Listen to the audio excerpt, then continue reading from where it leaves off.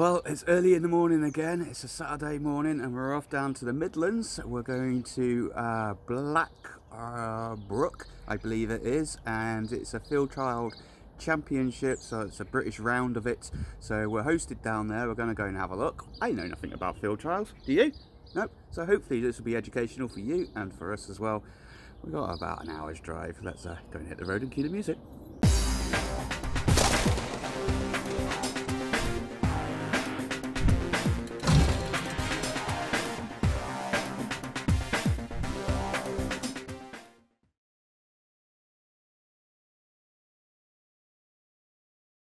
Well, we made it here. It's lovely and sunny, so let's go and have a wander around and see what this FT stuff is all about, shall we? Yeah. Let's go for it. Alright there guys, we're here at Blackbrook and we're here for FT Day, and I've got Darren Hillier here. And Darren, do you just want to introduce yourself and who you are, what you do? Yeah, I'm Darren Hillier. I'm a field target shooter. I'm club captain at Blackbrook FTC where we are today, and I'm also Chief Marshal for today's event. And what is today's event? Today's event is the BFTA Championships. So we class the winner of today's event to be the British champion on the day. So it's the open raiser, the curtain raiser for our season. It's the first major shoot of the season, and tomorrow's event is the inter-regional team shoot where teams from all over the country representing every region, the Midlands, the Southwest, all compete against each other in 15-man teams. That sounds excellent. That sounds really good. So yeah, roughly how many people do you think we've got actually here today on the event? I think there's somewhere around the 140 to 150 people marked today. And all from around the UK? Obviously. They're all from around the UK. This event tends to attract, you know, the top half of the order in terms of you'll have some of the best shots in the world here today. Oh, excellent. And likes of Air Arms, I've seen a lot of Air Arms boys working around. So a lot of sponsored teams here as well? Yeah, the sponsored teams mainly comes into the Grand Prix series, who you know, they're representing manufacturers today, but there's actually no manufacturers team event on this occasion. Oh, I see. And is this event open to anyone that wants to do it, or do they have to be part of the championship, a club and stuff like that? Yeah, you have to be part of a BFTA registered club and have a BFTA card, so you have to be a registered shooter to shoot. But you know, that's open to anybody to access the sport. All you need to do is join a field target club and you'll be given a BFTA card. Excellent. Now, I'm going to be really stupid here and ask some really stupid questions because I do not know much about FT and I don't know too much about HFT as well. So they are very similar, I believe. So FT field trials and HFT is hunter field trials. Field target and hunter field target. Field target, there you go. I told you I didn't know too much about it. So just very briefly, I've had a quick walk around the course today and I've noticed that you've got 20 lanes, 2 shots at each lane. Yeah. But very briefly, just go through the rules for me. Okay, with field target, we're shooting air rifles which are sub 12 foot-pounds in power, so they're fully legal in the UK. That's the starting point for the discipline. We shoot targets which range from 10 to 55 yards, and you'll have noticed that the kill sizes differs as you go around the course depending on the length of the target. Yeah, I've noticed it's like a 5mm or something out at 10, 15, and it goes up to about 40mm, is it? Okay, and the closer targets, some of them, including in the discipline lines nowadays, they're 15mm. Okay, what we call standard reducers are 25mm. And you know, our standard targets are 40mm, and they go out from 10 to 55 yards. So 55 yards is the maximum distance that we shoot at. Okay, so I've also noticed, had a walk around, really friendly chaps around here, and don't mind me asking too many questions as long as I'm not actually shooting at the time. But it's 2 shots and they've got 2 minutes to take 2 shots at 2 targets. Yeah, absolutely. You have 2 minutes per lane, and that starts from the minute that you put the scope to your eye, so you can sit down, get yourself comfortable, and then you bring the scope up to your eye to begin the range finding, which is absolutely crucial to what we do. And there's a difference there with HFT, who don't actually adjust the scope for the range as such. Yeah, I've noticed that. So I spoke to someone about HFT, and HFT, once your scope is set, you're not allowed to touch it. Well, I've noticed all these boys here are playing around with the scopes, they're parallaxing, they're even touching their mil dots as well. So you're allowed to do all of that within 2 minutes. Yes, absolutely. Yeah, it's crucial to us going out at 55 yards that we were able to identify, you know, the distance to the yard. It makes a big difference when you go past that 45 yards as the pellet's starting to drop off drastically. Absolutely. So 2 minutes, 2 shots Yep. from when the scope goes to your eye. Yep. What happens, the obvious question, what happens if you run out of 2 minutes? Okay, if you run out of time before you get to fire your second shot off, I'm afraid the second is classed as a miss. Okay, and people going around in pairs, I've noticed, so it's a bit of a self-regulation, is it, to make sure a bit of trust? We operate what's called a buddy marshalling system, so you're actually marshalling your buddy, hence the name, and that's what we do. All of the shooters are conversant with the rules, etc., which are fairly basic, to be honest with you anyway. And of course then you've got your marshals and chief marshals to help out if there's any indiscrepancies. So you've got the targets that are out there. I've noticed the targets that you've got out there at the moment are yellow crows out there with the black markers. That you reset them by pull wires on that. And I'm going to assume that if there's 20 stands and there's 2 per stand, it is a total of 40 points on offer. 40 points on offer. Again, another difference between field target and hunter field target is, you know, that they actually get 1 point for hitting the plate as such, you see. So the target doesn't have to fall over, but if it does fall over and they've hit the black dot in the centre and it drops, then they get 2 points for that. For us, it's a bit more harsh. We either knock the target over and get a point, or we... So it's basically hit the bullseye, you get the point. If you don't hit the bullseye, you ain't getting anything. Yeah, it's a bit cutthroat like that. Okay, and I'm going to assume these guys are all running 177 as well for flatter trajectory. Do you get any 2-2 guys out there? Not at competition level, no. 2-2, because exactly as you said, because of the trajectory and the ranges that we shoot off, the drop off on a 2-2 is extreme. So we try to keep that power curve, that trajectory as flat as possible. Obviously, we do dial. We're changing the position of the crosshairs, dependent on the range. Again, different to HFT, you know, and therefore 2-2 we'd be really moving up and down that turret. Obviously, Might be some benefits in the wind though, having a heavy calibre. Yeah. And is there any restrictions on pellets that you can use? Because I like to use nice big heavy pellets in my 177. We use there's 3 types predominantly. There's one what we call lights, which is 7.9 grains. We've got what the medium pellet, which is 8.4. And some of the guys are using heavier pellets, which are 10.4. So, you know, the guns are all set up to different speeds, but they all have to get under the 12 foot-pounds. Yeah, I've noticed there that they've also, everybody before they hit the target course, they've all got chronos. They're all chronoed out on that. And there's one other question, thing that I've noticed as well, is it's really nice to see there's actually quite a lot of women shooting as well. Yeah, absolutely. Are they all actually in the same competition? They are indeed. Yeah, so it's everybody against all equal. Today there is no ladies class today. At World Championship level and European level, we do have a ladies class and a junior class. But at this event today, we're all in it together. And you know, you're right to say there is now an increasing amount of ladies coming into the sport, which is really good to see and really healthy. And the upshot of that is that, you know, you don't have to be physically strong to do this sport. There are no disadvantages in being perhaps a petite lady as compared to, you know, a 6'3" strong guy. I've also noticed that some of the stands have sitting, kneeling and standing, so they're compulsory. And the stands that actually have nothing there, then I assume you can do pretty much anything you want? Yeah, they're freestyle lanes. Actually, here's a question for you. Are you allowed to go prone? You are allowed to go prone, yes. Another question for you. Am I allowed to bring my ATM ballistic rangefinder and do all of that? So no digital scopes? No digital scopes, I'm afraid. No, they are completely banned. They're completely banned, so there is that rule. Right, so I'm having a look behind me, and I've noticed that while we've had a walk around, there is some spectacular rifles on display. You know, some of them probably costing more than the average car out there. So do you want to just pick this one up and just walk us through really the major differences that you're going to find between, let's just say, somebody coming down to the range, just make sure we still got us all in shot. So somebody that would normally go down the range, somebody like me, I go down with my FX Impact or a Wolverine or a Red Wolf, and then I look at this thing and it is completely different. Straight off the bat, I can see that we've got massive changes up here on the stock. A lot of people have had what we call hamsters and then bits of tinsel hanging off. Just walk me through it all. Okay, yeah. Well, today, at the moment in time, I don't have my what we call our butt rest fitted to this at the moment in time. I carry it separately. But here there would be a butt hook, if you like, which fits over my shoulder when I'm I think we've got quite a few pictures of people doing that. Obviously, fully adjustable cheek piece up and down to make sure that I'm getting my eye down the centre of the scope. And as many areas of the gun that you'll find are adjustable for the different disciplines in the shots, and to make the rifle become part of me, if you like, as possible.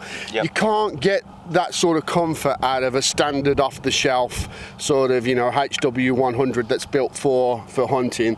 This is a field target rifle, dedicated field target rifle, and pretty much that's all it's good for.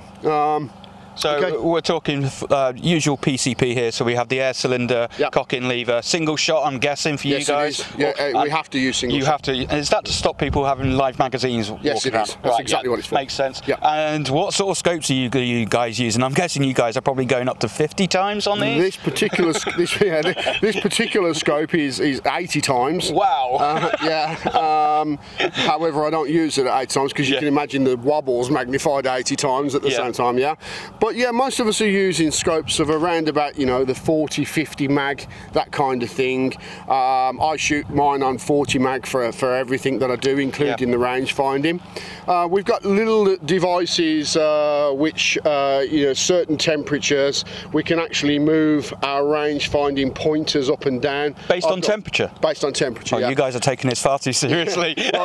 Despite the fact that this scope's silver, if it was a really hot day today, the scope would expand slightly, and therefore all of my ranges would change. Wow. So that allows me to change ranges on the plinking range, where I'm getting an idea of what I'm doing, quite simply without moving clicks around, if you like, on there. And I'm guessing the tassels on the end are for wind. Yeah, so we call this here a windicator. As you can see, it's blowing around in the wind, and that gives us an idea of what's happening when we're sat down, as to what's happening with the wind at the muzzle end of the gun. However, at 55 yards down the range, it can be doing something totally different, and that just comes down to experience and luck. Absolutely. So let's just sort of really sum this up a little bit. Obviously, there is a lot of expensive kit out here, but we're at the Masters of Championship here, so we got the big boys playing, and they're really obviously all going for the glory, let's say. But I assume you can do this with just basic kits. Yes, how do people get involved? Absolutely. There are people here today who are using, reasonably basic kit, reasonably off-the-shelf kit, and will perform very, very well with it. It just depends on you as an individual, what you're comfortable with. I mean, ultimately, what matters most about the rifle is that it's accurate. That's the thing. We're all seeking for a gun that will put groups in the size of your little fingernail at 55 yards. And it's not only field target rifles that can do that. There are rifles, HW100s, air arms rifles off the shelf that can do that with a little bit of tuning. So if somebody really wants to get involved with this, sort of like get a hold of a shooting place club like yourselves at Blackbrook, or their local clubs like that, and is there websites, is there places where they can go? Absolutely. So what we'll do is we'll put the websites down below, and also in the video descriptions for anyone that's really interested in FT. Anybody that wants to start FT, our recommendations are always get yourself along to a field target course. You can find all of the courses around where you live on the BFTA website. It's easy to find. There's a club locator on there. Go along and speak to the guys there. They're all experienced. Most of all, they're all friendly. They'll let you have a try of the kit. More often than not, some of these guys have got second-hand equipment ready to sell. And we would always recommend to anybody that's starting off in the sport, do look at the second-hand market. Some of the modifications will have already been done for you. You don't necessarily have to go out and buy brand new everything. But what is more important is that you get a chance to try these rifles and make sure that they're right for you before you buy new or second-hand. Sounds excellent. So hopefully that explains a little bit of FT. Certainly I've learned a lot today on this lot, and like as usual, I'll leave the links down in the video descriptions so you guys can go and check it out yourselves. Thank you very much, Darren. It's really been interesting. Cheers. Thank you. Thank you.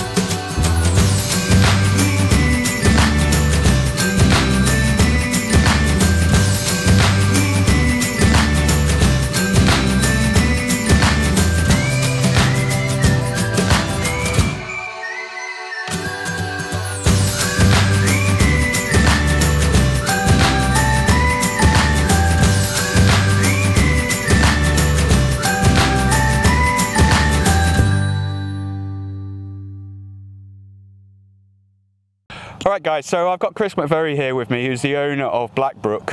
So, Chris, thanks for inviting us down here. It's nice to come down here and actually learn all about FT, because it's totally new to me. So we'll be meeting one of the guys later and talk to them about the rules and everything. But do you want to just talk us through what you've got down here, the setup? Yeah, I mean, we started here, predominantly we were going to look at it as a shotgun facility.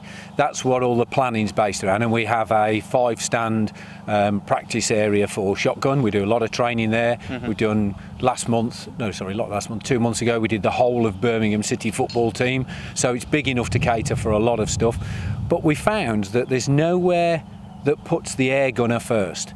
Everywhere the air gun round here was shoved into a little corner, that really second-rate citizens. So I thought there's an avenue here for a marketplace where if we put them first, make them the primary reason for the site, then everybody else can fit in around that. And so that's how it's developed. Whilst all the planning was around the shotgun, we found that by giving the airgun people what they want. Okay, so having a look around behind us, I can see that we've got a range there. So that range goes out to about 100 metres? Yes, 100 metres where we've got golf balls out there. It'll go further, but at the moment it's the limit of what we find the shooters can cope with. Yeah, and other ranges you've got around here, you've got FT around here at the moment as well? Yeah, FT, we've got 4 FT ranges. So they vary in degrees of difficulty? We've got the one behind me is what we'd class as our starter course. It's great for people just wanting to try it, whether you're just coming into HFT or FT, it's a great course for that. The one the other side of the plinking range gets a little bit tougher, and then we've got the full-blown national competition courses. And this is the one that's being used today by the field trial at the moment? Today. Yes, I mean it's a brand new course that we've stuck in there. And it's the reason we've done that is it gives me now 80 targets I can play with, so that if we want to do a 40-shot competition, we can keep that going whilst I'm working on the second course. Excellent. And is that one of the reasons why you was invited to run this event today, was it? Yeah, it's because we've got some good facilities in terms of the car parking, centrally based because we're accessible, easy accessible for everybody, which was some of the key criteria they were looking for. Excellent. So I think we're going to come down sometime in a couple of months and come down and do a proper review of the area. If you invite us down, and we'll have a go and see how well I do on the FT courses. It will be quite interesting, actually. It's quite an eye-opener. Everybody thinks that it's quite straightforward, but it's very difficult. So how do you think the event's gone today? In terms of the targets and the complexity of the course, excellent. It's exactly what I wanted. Everybody's coming off smiling about it. It's been very challenging. At the right level for a national competition. Yeah, it's been a little bit windy, a bit of wind swirling around, which has caused a bit of fun as well. So it's probably better to have it like that, isn't it? Yeah, it's more interesting. It is, because this is the national championships. So you want something where people aren't going to straight it, and it tests the best the country's got to offer. And it's certainly done that today. Excellent. Cheers, Chris. And we'll come down again in a couple of months' time. Great. And come and see how it's getting on. Thanks very much. Cheers, mate.